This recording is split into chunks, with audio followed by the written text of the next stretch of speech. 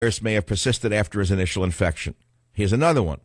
The newspaper also mentioned a second case of sexual transmission from '08 in which a U.S. biologist was infected with Zika while in Senegal collecting mosquitoes for a malaria study.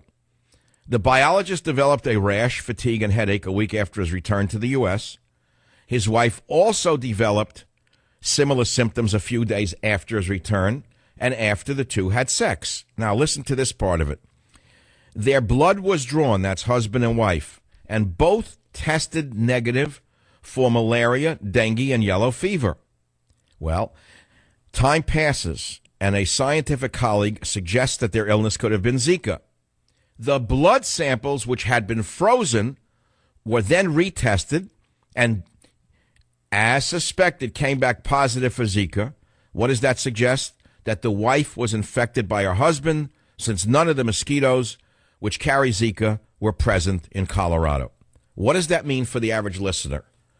I think you can put two and two together. We'll talk more about it next week, in particular about the Zika virus, because this is going to get big. It's going to get very big, and the government, of course, is many steps behind it and trying to cover up what they know needs to be done.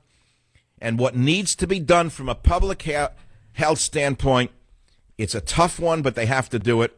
They have to ban all travelers from Zika-infested countries, meaning you go to the locus of infection, that's a standard practice in epidemiology, and you close down the source of infection. You don't let them travel here, for God's sakes. And also you curtail travelers going in and out of those countries, and if you have any suspicion that they may have been contracted the illness, you have to do something else. And that word is anathema in America today. It is a Q word. Quarantine. There is a reason for it. And if you think it's a dirty word, you're wrong. In fact, during the last plague that we had from Africa, the Zika virus incidentally originated in Africa, just so you know the origin of it. The last one we had, which was Ebola, they used quarantine. Do you remember? It's not a dirty word. It's a standard practice when you have common sense public health officials who care about the population. Back in a minute.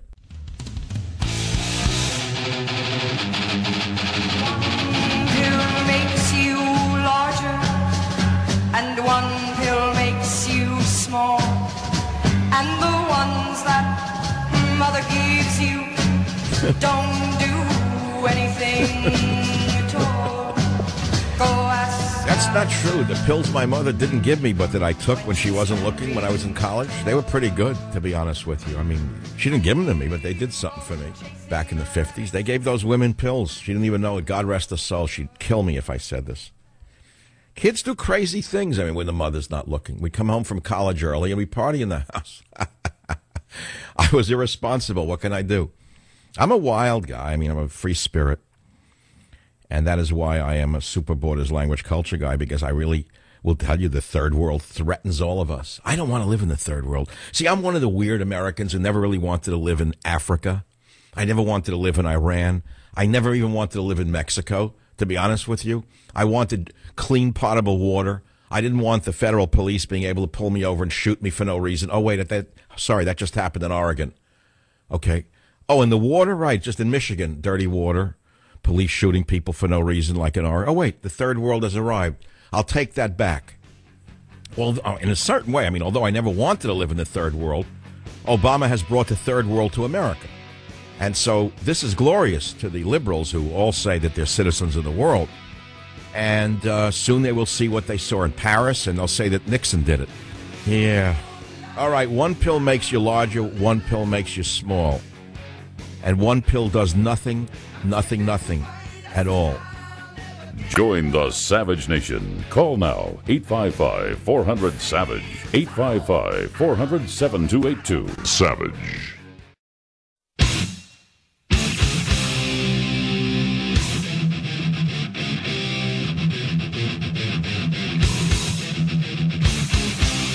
Warning: the Savage Nation contains adult language, adult content, psychological nudity. Listener discretion is advised.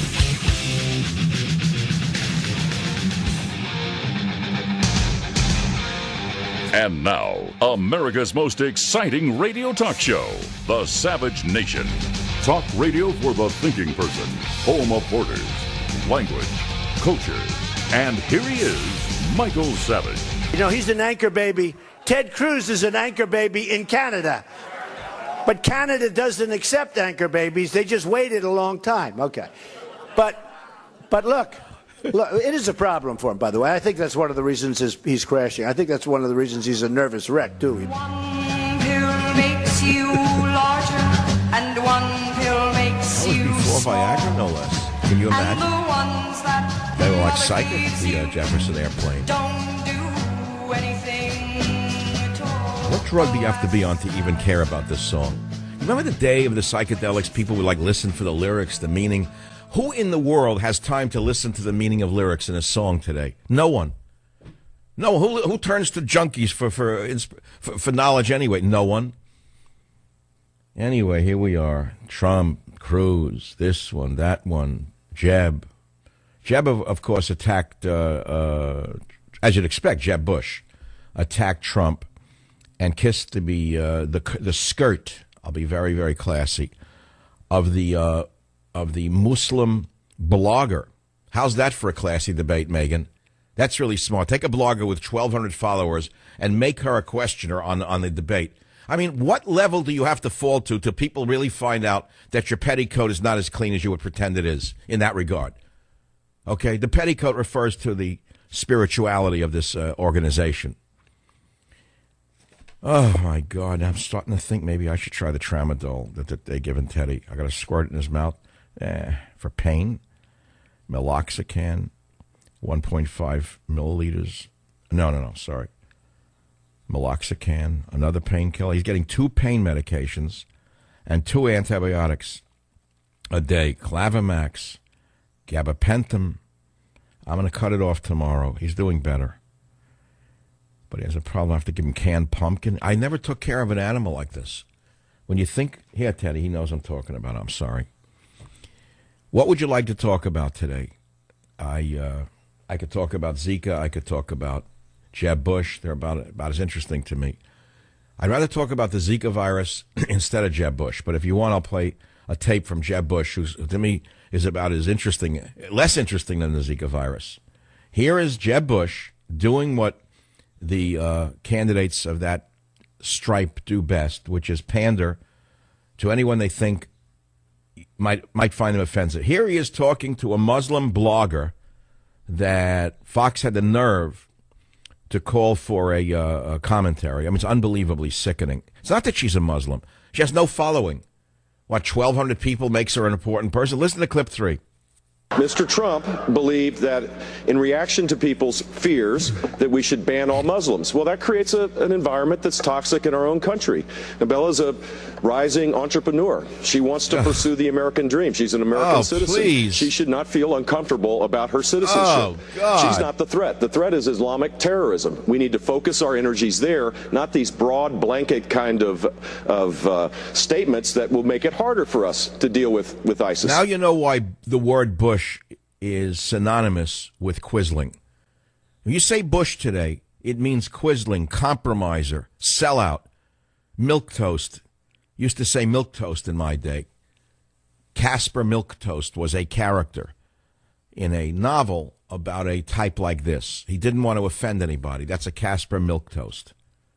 And so here he is catering to some unknown blogger that was put on the stage in order to embarrass Trump. No wonder he didn't go on, that's all. Then, of course, Cruz, The Undertaker. If I were casting a vampire movie, I'm sorry to tell you, I read, I understand. I have a friend again, and a producer in L.A., a big deal. You don't, I do. And he said, I deal in images, and Cruz is not electable. He agreed with me by email. He said he's unelectable because of it. He scares people. He has sneaky eyes. He looks like a villain, he said. Women feel that about Cruz. He's got that creep factor. So here, let's put aside the creep factor and let's deal with the issues of the day. Is this the Ted Cruz that you support? Listen to clip 2. Donald Trump has chosen not to attend this evening's presidential debate. What message do you think that sends to the voters of Iowa? Well, Megan, let me say at the outset to the men and women of Iowa, thank you for the incredible hospitality over this past year. Secondly, let me say, I'm a maniac, and everyone on this stage is stupid, fat, and ugly. And Ben, you're a terrible surgeon. Now that we've gotten the Donald Trump portion out of the way.